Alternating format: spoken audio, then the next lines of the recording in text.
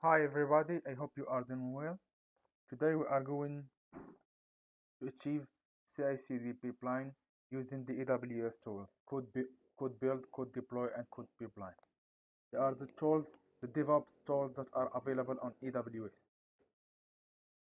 So this is are the tools that we are using. We are going to use codepipeline, codedeploy, and codebuild to build our artifact, and codedeploy to deploy our built artifact to our EC2 using the codedeploy agent.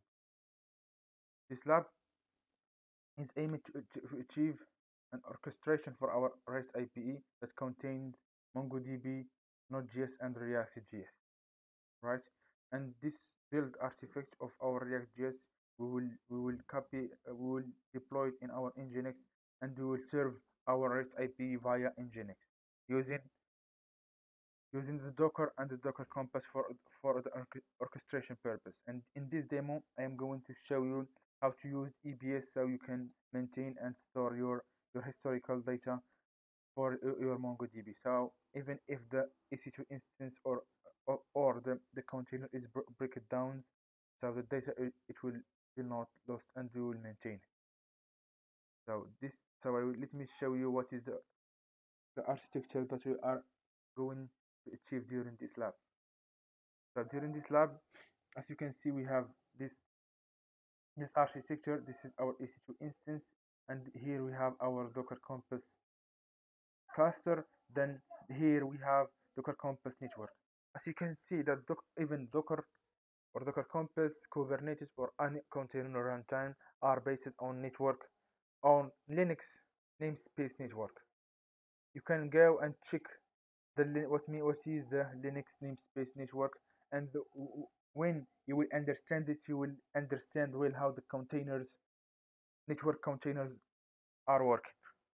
So as you can see here, that at the first time when we created EC2 instance, a default EBS volume is created with it, but we will create another EBS and we will attach it to this EC2 instance. This EBS, we will mount it to this volume.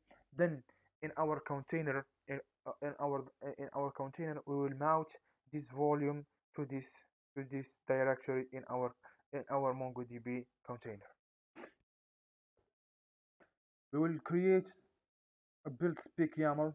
So this build spec.yaml file will give instruction to code build what he going to do, and the same thing for appspec.yaml, what the commands that it will go into to run once the deployment is finished.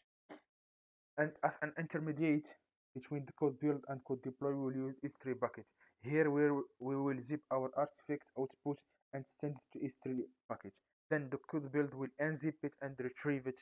Then we will deploy it on our EC2 instance. So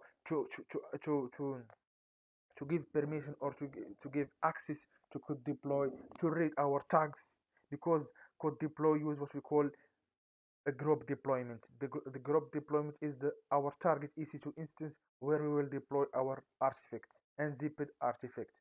So to allow code deploy to read the tags of EC2 instance, we have to assign it a role, and the same thing for EC2 instance.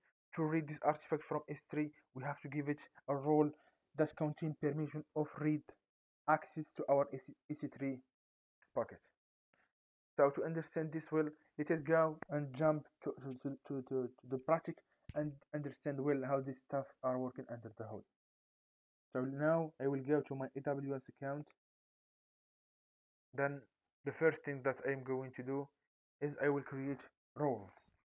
I will create a role for my EC2 instance and a role for code deploy. So here I will go to the IAM service, create a role, and go to roles.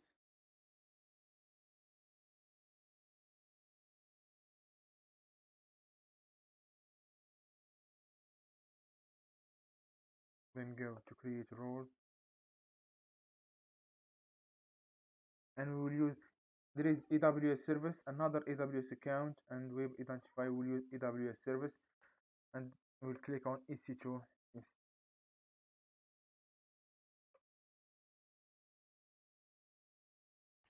and here this role will attach it a permission of history read only access and give it a tag.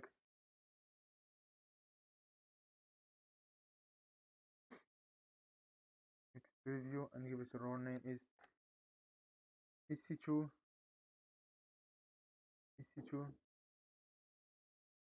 history read only role.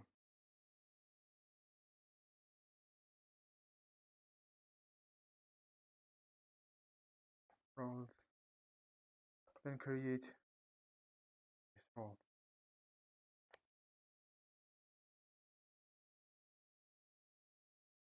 I will create another role, and this time for my code deploy. So I will go here again, say create role,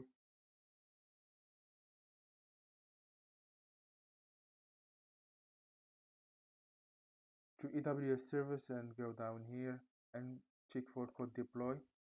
And this code deploy is to work code when we want to use code deployed with EC2 instance, and this one when we will try to use it with Elastic Container Service, and this one when we will use it with Lambda function.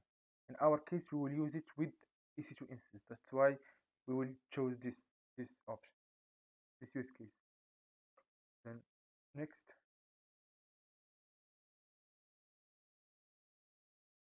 this one, this row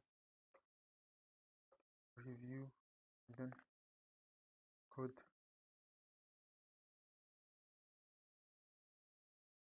deploy code roles, because I have already created these roles, but in this lab I'm just showing you how you create them.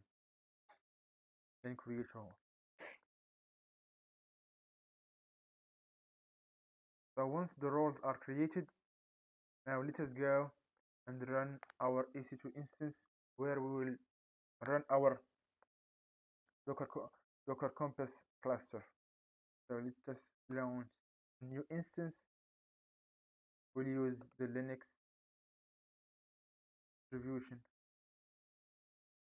and we'll go with the default configuration.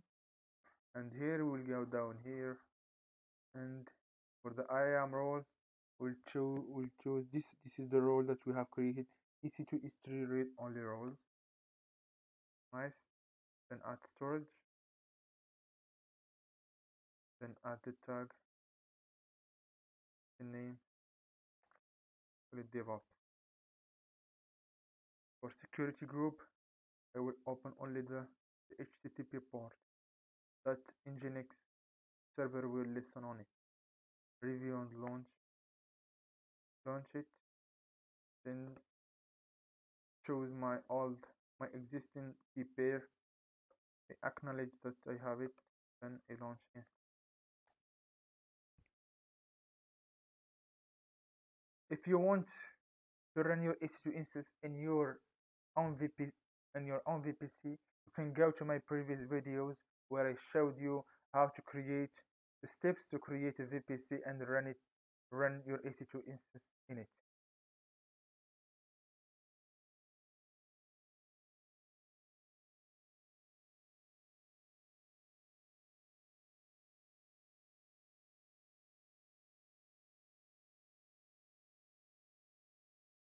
Let us go and connect to our EC2 instance using Mobox term to make an SSH connection.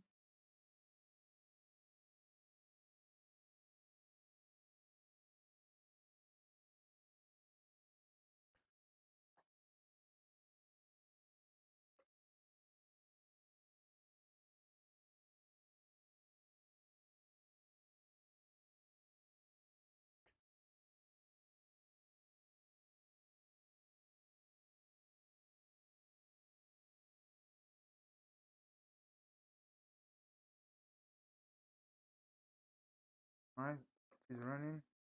So let me do sudo yum